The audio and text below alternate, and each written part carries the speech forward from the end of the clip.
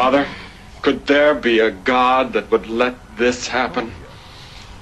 How much do you want? Fear God and give him glory, because the hour of his judgment has come. And worship him who made heaven and earth, the sea, and the springs of water. And from the throne came a voice saying, Praise our God, all you his servants, you who fear him, small and great. For you have not come to what may be touched, a blazing fire, and darkness, and gloom, and a tempest, and the sound of a trumpet, and a voice whose words made the hearers beg that no further messages be spoken to them, for they could not endure the order that was given. If even a beast touches the mountain, it shall be stoned. So terrifying is the sight that Moses said, I tremble with fear. See that you do not refuse him who is speaking, for if they did not escape when they refused him who warned them on earth, much less will we escape if we reject him who warns from heaven. At that time his voice shook the earth, but now he has promised, Yet once more I will shake not only the earth, but also the heavens. This phrase, yet once more, indicates the removal of things that are shaken, that is, things that have been made, in order that the things that cannot be shaken may remain. I speak unto thee this day, and I say, when men will build and build and build in religion, but not according to me, what do they build? I say they build atrocity, I say they build wickedness, I say they build iniquity, and yes, they are loving it so.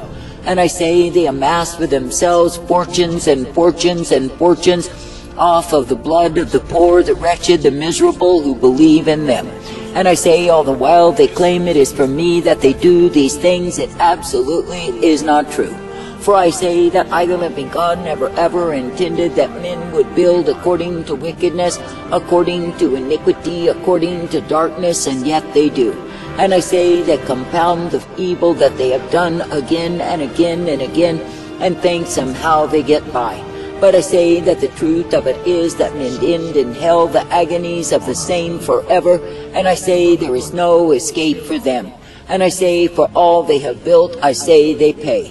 Now I say you are living in times when great wickedness is being exposed, being revealed, but I say that the same is the consequence of men far from me. That is, it is the consequence of men building according to their own greed, their own lust, their own ambition, their own pride.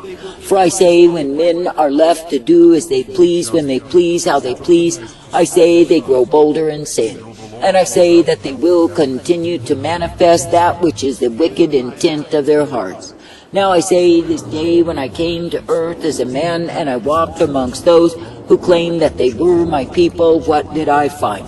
I say that I found that those who were in the power scheme of it all were the worst, and I say they were filled on iniquity. And I say, yes, indeed, their deeds were evil, they were darkness and full of lust and greed and all manner of evil intent.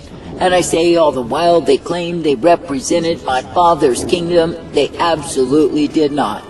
For I say they represented the lust, the greed of their own evil hearts, their own evil ways, and yes, they loved it so.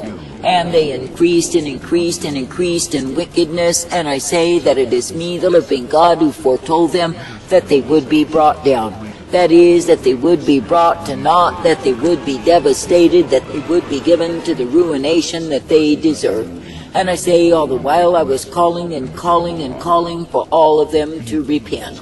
But I say they did not repent, they scoffed, they mocked the very call of the same, and I say they went on headlong to their own damnation.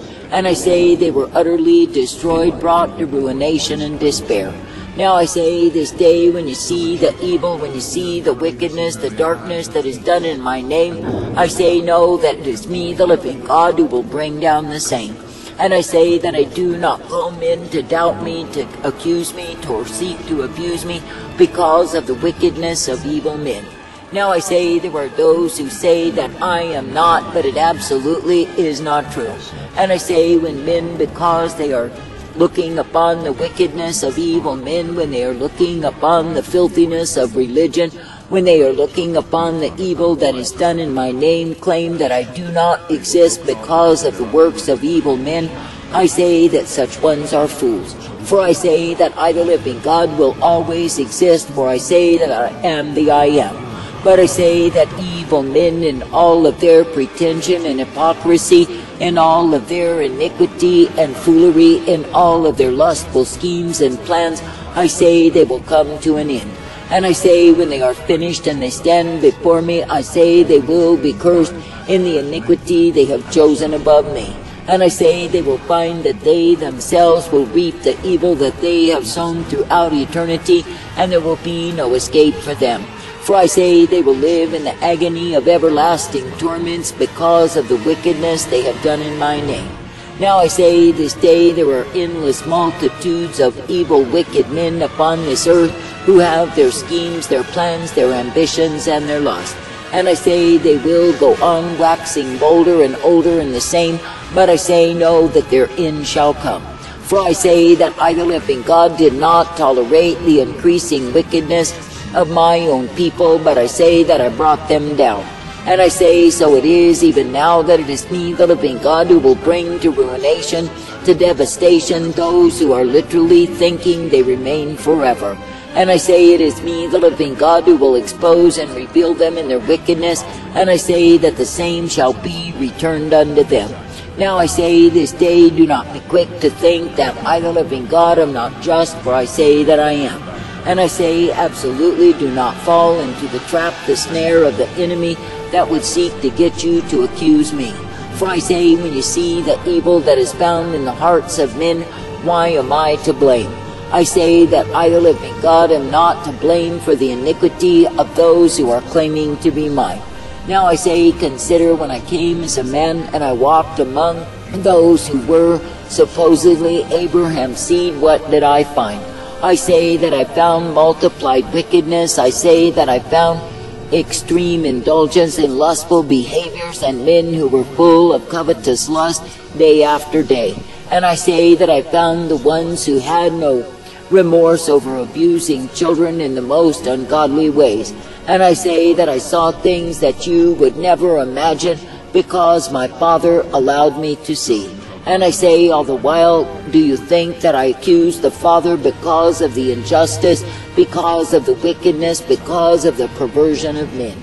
Do you think that I turned upon him and demonstrated my anger and my rage because he allowed such things to be? No, I know that of a surety the Father is just because he is indeed the ruler over me. And I say that I know that the way that he decrees is the way of righteousness revealed. But I likewise know that men in their hearts are full of all manner and evil and wickedness if they do not keep their hearts right before him.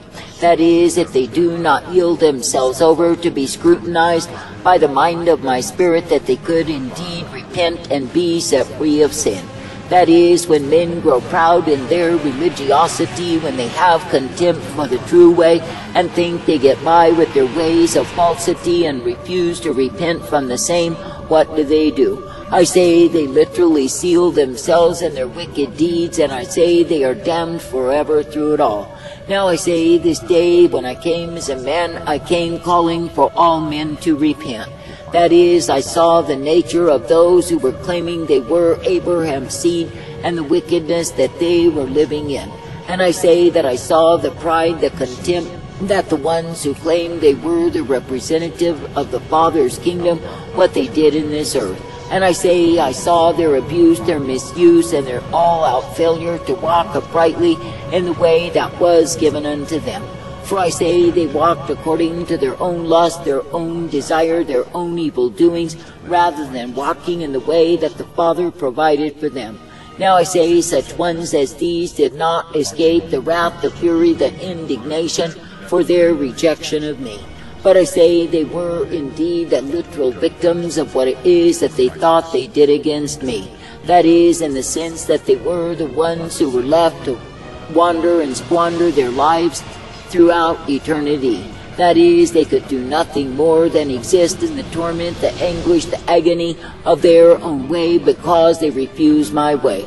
And I say they are still in hell at this time for what they have done against me. Now I say this day there is no escape of the torment, there is no escape of the agonies that await the damned. For I say there is only one way that men are given forgiveness, and that is by repentance, revolution in their lives unto me. That is, whereby they will repent fully, amend and change their ways, and walk uprightly in me. Now I say this day, if you will be thankful that it is me you are privileged to love, to serve, and obey, then I say that you will be guided forth in my way. And yes, you will be given the truth, the light, the blessedness of who I am each and every day. And yes, you will be directed, corrected, and brought forth in the truth, the light, the mercy of who I am. And yes, you will be given the strength to continue, for it is me, the living God, who is ever present to give to you the same. That is, I'm present to give you the truth, to give you the light, to give you the mercy day by day. And I say that I am ever present to show you the way wherein you can be guided by me.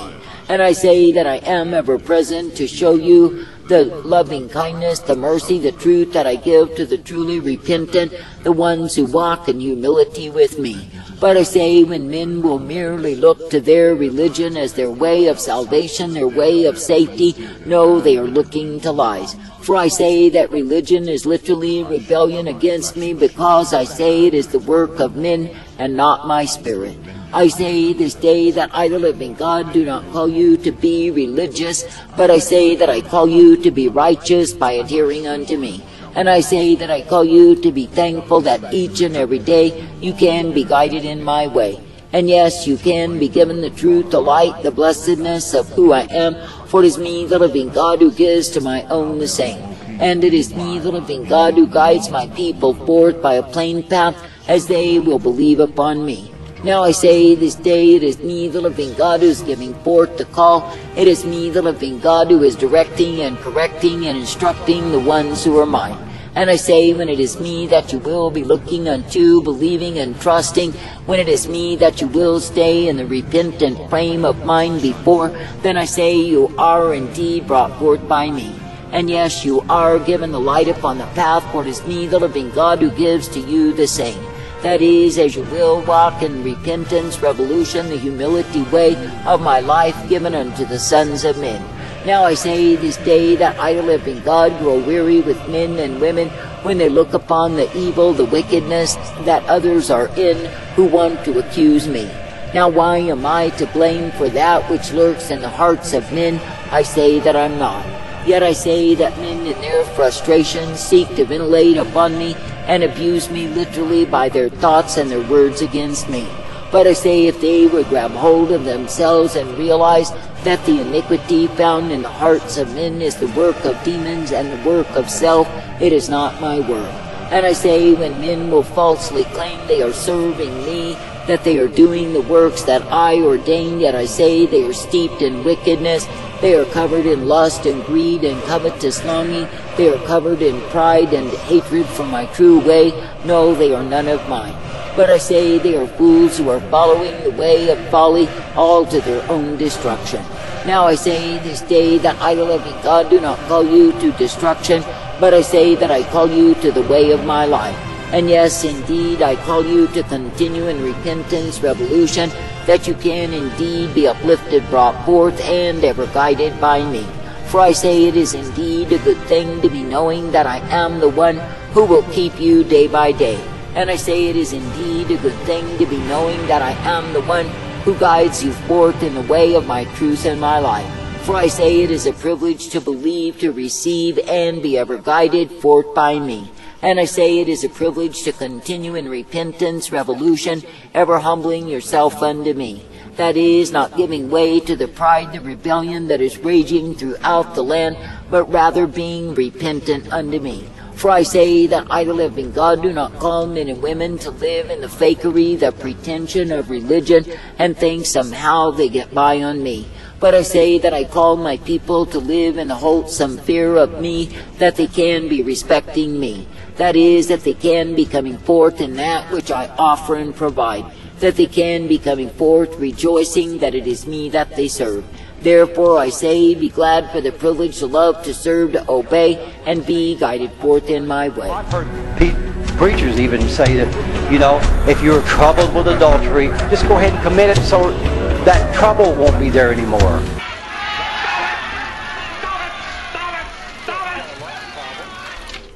And you just do it, that lust problem goes away. Father, You're not troubled could with there lust. be a Then God you got a that bigger would let problem, you've this done it. happen? But they don't ever tell you that. How much do you want? They say, well, if you're troubled with lying, just go ahead and tell a lie. It's okay. God will forgive you.